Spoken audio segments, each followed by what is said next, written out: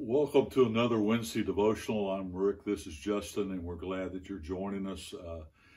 Today we're going to be in Matthew chapter 5, the beginning of the Sermon on the Mount. If you want to go ahead and get your Bibles and open it to that, we'll be there in just a few moments. Let's begin with a word of prayer. Father God, as we always do, we ask you to guide us, Lord, today as we go into your word. As we study it, Father, help us to find the true message that you have for our lives. But most of all, Father, we ask you to always give us the courage that we need to be able to take the things that you're speaking to us and apply it to our lives. Not just to have some sort of a head knowledge of it, but actually put it into our hearts, put it into our lives, and put it into practice, Father, as we live here amongst the world and allow our lights to shine before that world. Thank you for Jesus, who makes all things possible. Father, we thank you for your church, and we ask you to continue to bless it. Continue to bless us here at Spanish Fort, Father, and just be with those who are struggling. Be with those, Father, who maybe are dealing with sickness, especially those who are struggling from this virus. And we just pray, Father, that you'll bring healing to our land. There'll be answers for this disease and things that are going on. And we just pray, Father, that you will be glorified in all things. In the name of Jesus, we ask it. And amen. Our all-subject question today is this.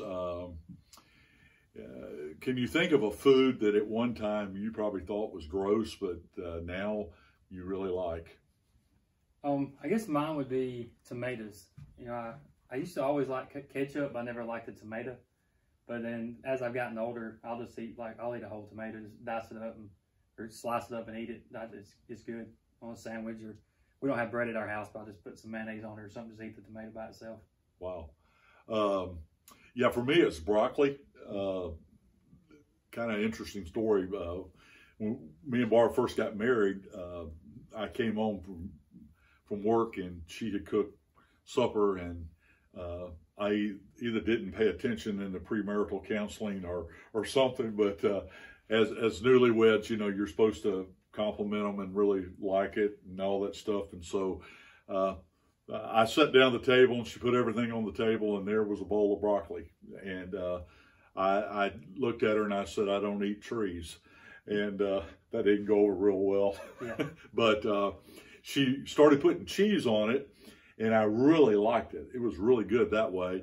And then she weaned me off the cheese. And so now we eat broccoli all the time, and I really enjoy broccoli and everything. But at one point in time, I couldn't handle the smell, and I didn't eat trees. So anyway, we're in Matthew's Gospel, chapter 5.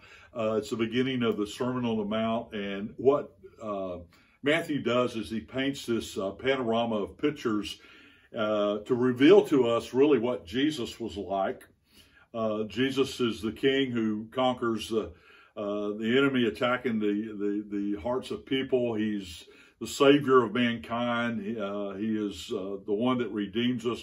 He's the one that points us to the Father. But one of the most powerful pictures, I think, that he paints is right here at the beginning in Matthew chapter 5. And that's the picture of Jesus as a servant. So let's read together Matthew 5, beginning verse 39. But I say to you, do not resist the one who is evil. But if anyone slaps you on the right cheek, turn to him the other also. And if anyone would sue you and take your tunic, let him have your cloak as well. And if anyone forces you to go 1 mile, go with him 2 miles. We're going to focus in on this idea of going the second mile, and I guess really how that kind of relates into servanthood. But Jesus calls us to be a people who are willing to go the second mile.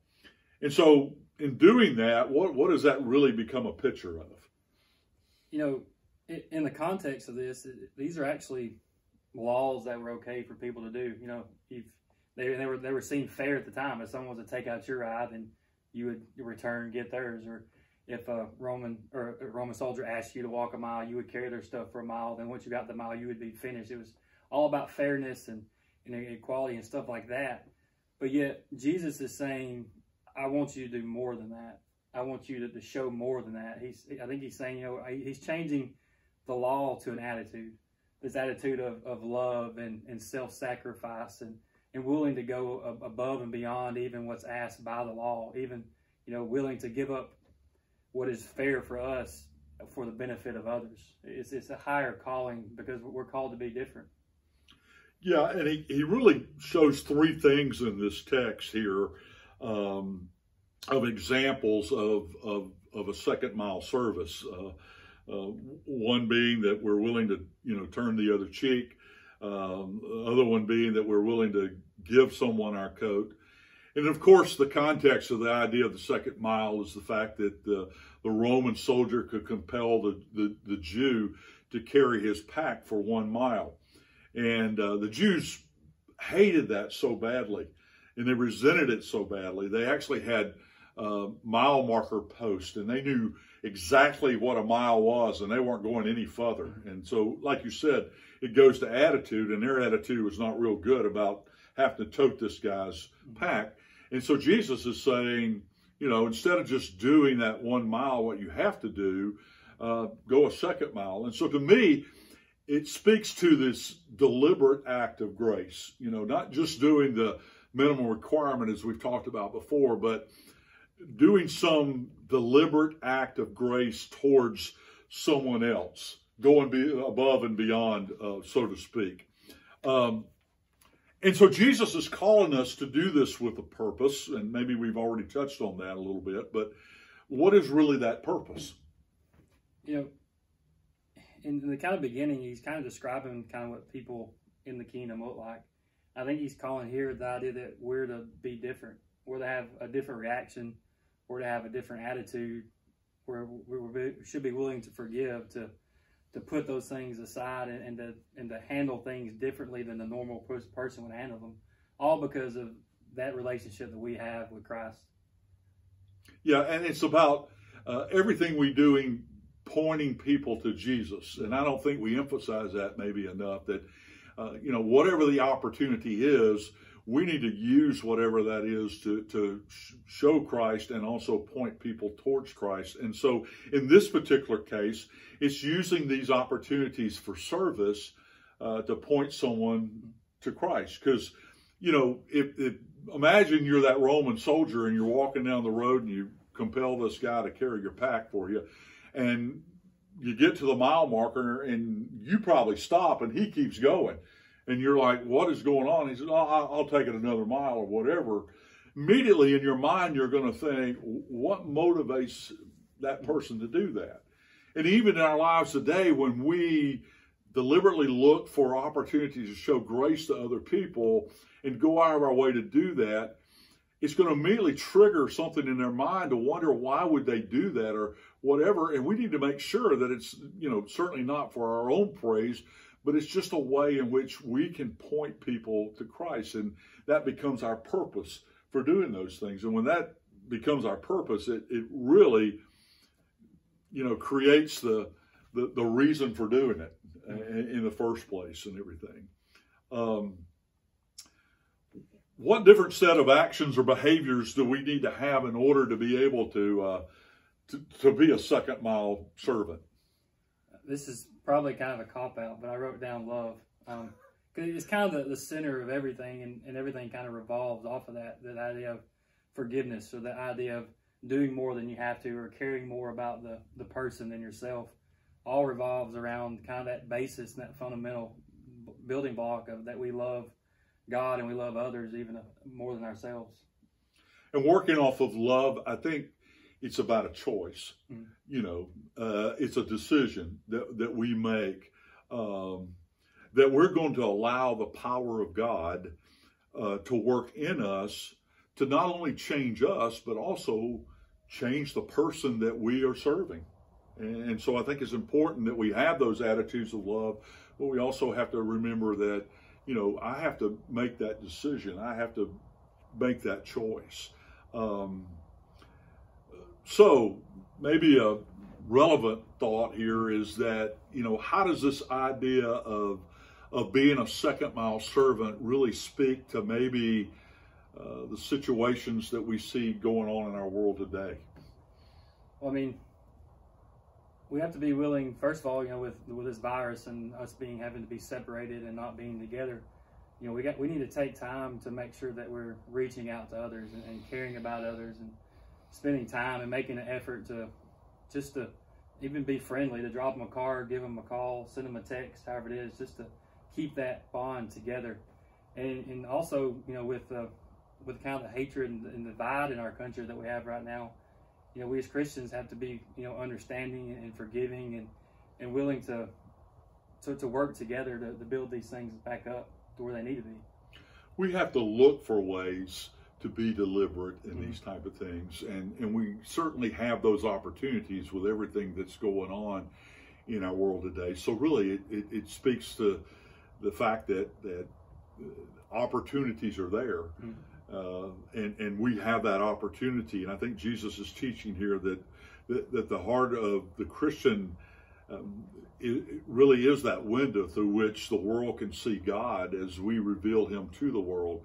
And we need to look at the opportunities that the virus and the injustices and all the things that are going on with the world today, that we can show Christ and we can show love and we can show God's kindness and all the things that are revealed in the heart of God. Maybe closing out, can you think of a time when maybe someone in your life, or maybe even yourself, or maybe you witnessed someone going the second mile, and really how that might have impacted you?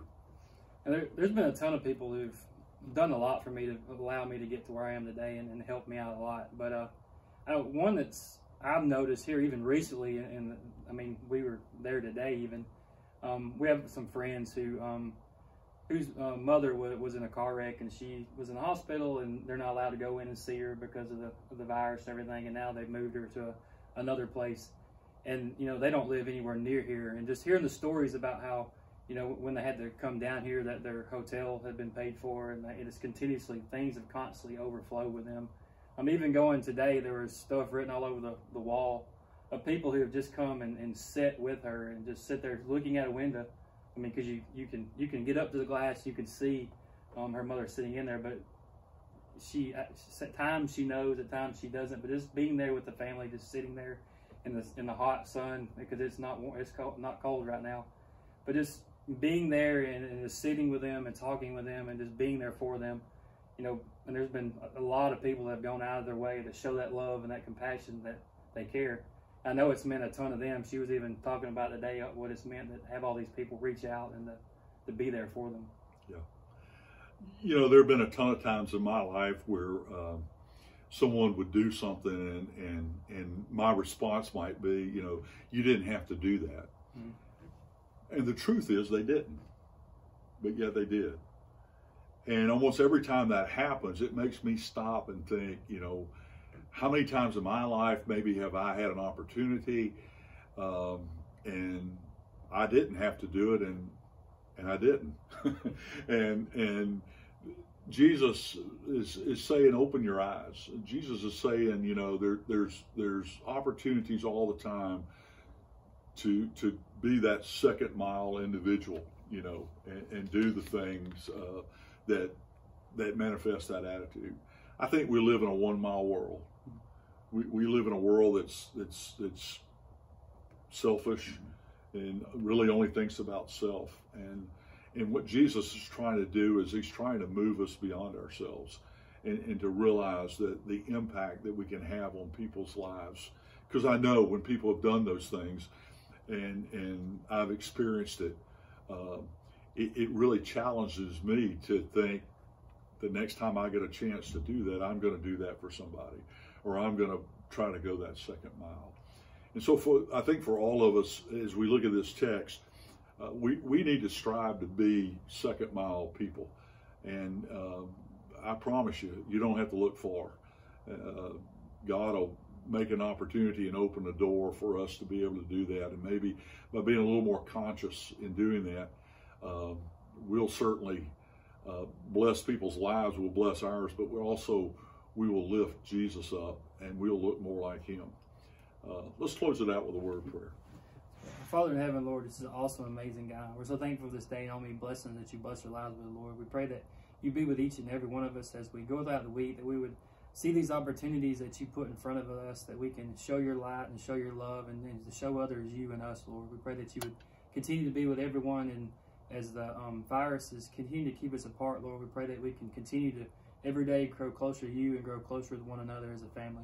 Pray all these things in Jesus' name. Amen.